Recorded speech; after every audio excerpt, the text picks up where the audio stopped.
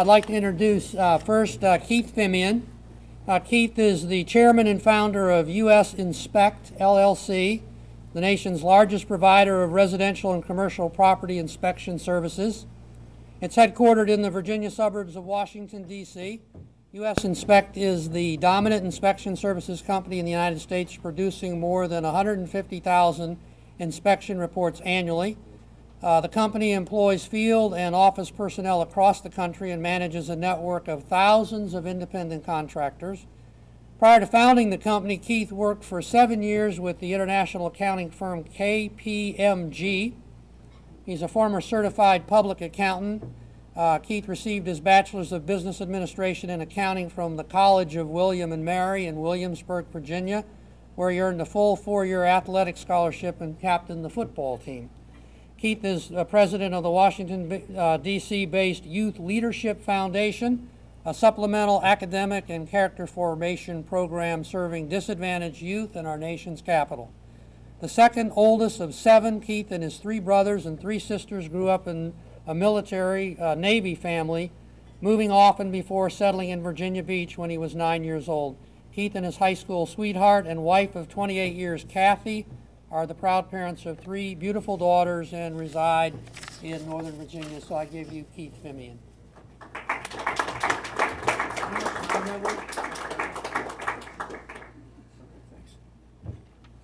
Folks, a pleasure to be here with you this morning. I've had the great privilege of living the American dream. And that dream and life of freedom and opportunity and unlimited possibility that has always been the birthright of every American and the hope of every immigrant to America is passing away before our eyes. Our nation has been led into a valley of debt and deficit spending and overgrown government so deep and wide that our own children, for the first time in our history, face a future less certain than any generation in our history.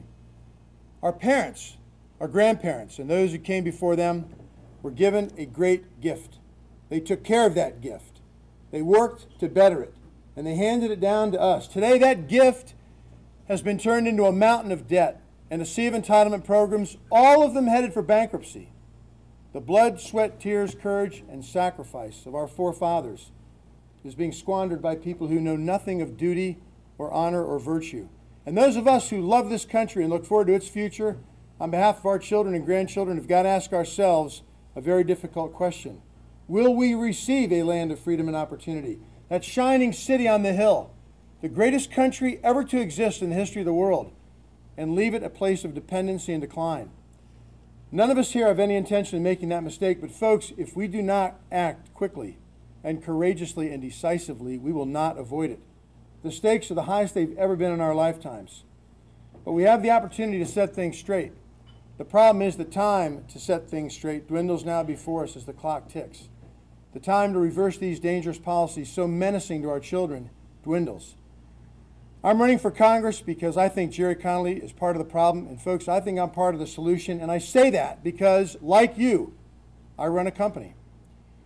I started it in a room above a garage 24 years ago. Today that company, US Inspect, is nationwide, and I have had the great privilege of living that American dream.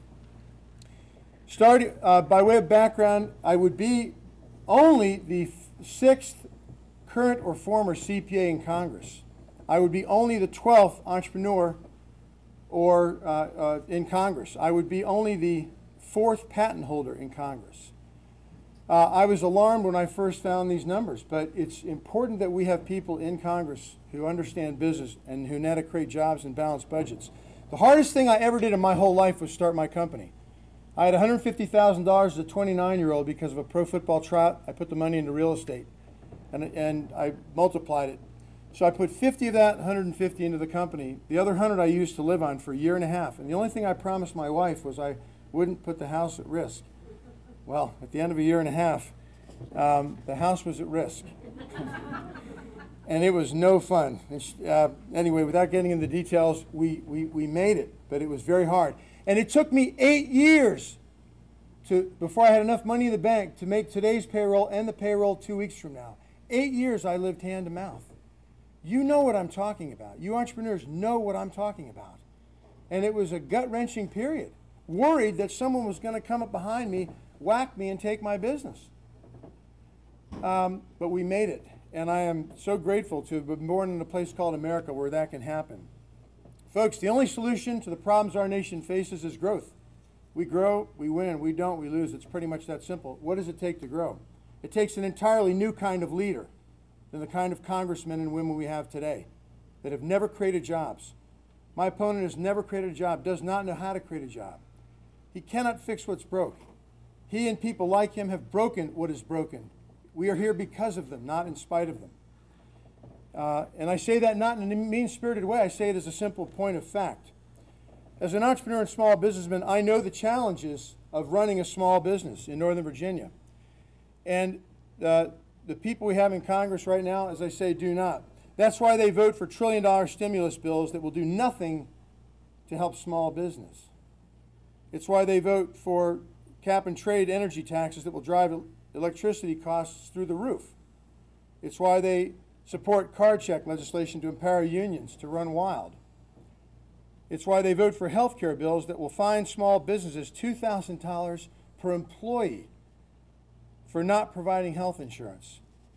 It's why they vote for legislation requiring businesses to file 1099s for any business conducted with an individual or another entity of $600 or more. And that, by the way, came in the health care bill. This is the most anti-business Congress in history, and it shows. And I'm worried for the future of my children. I never dreamed I would ever do this. Let me tell you, some of y'all know this. I love running a company more than you can imagine. It's practically the funnest thing a person can do in America, I think. It's wonderful. But my company is threatened, just as many of yours are. Because if we borrow the amounts of money we are borrowing, continue to borrow it, credit will continue to be squeezed. Opportunity continue to be reduced. The greatest thing America's got going for it is small business. If our taxes go down, our energy costs go down, our health care costs go down, do you think we're taking that money out of our companies? No way. We're gonna invest that money to try to grow our companies. Those costs go up. Not only are we not going to invest, we're letting employees go. I let 55 employees go a year and a half ago. I've never had to let anyone go. A year later, half didn't have jobs. In this market, half did not have jobs. It could not be more pressing that we get people in Congress who know how to fix the economy, who know how to create jobs. And the vast majority of the people there, including my opponent, do not. Folks, Washington is broken because its bond to the American people has been broken. What goes on there is no longer about us. It's about them. It's about a political class elected to serve us, who care about nothing but serving themselves. A political class elected to the high positions in government who have abandoned all regard for the consent of the governed. I'm not going to Congress to complete my life. I'm going there to break China. And I don't mean that recklessly, but I mean that in a very determined way. I'm 54. I don't need the job to feed my family. I want the job because I'm principled, and because I'm principled, I think I can make a difference. Give me your vote, and I will amplify your voice. Give me your trust, and I will renew your confidence. Folks, give me this seat, and I will give our government back to you. Thank you. God bless you, and God bless America.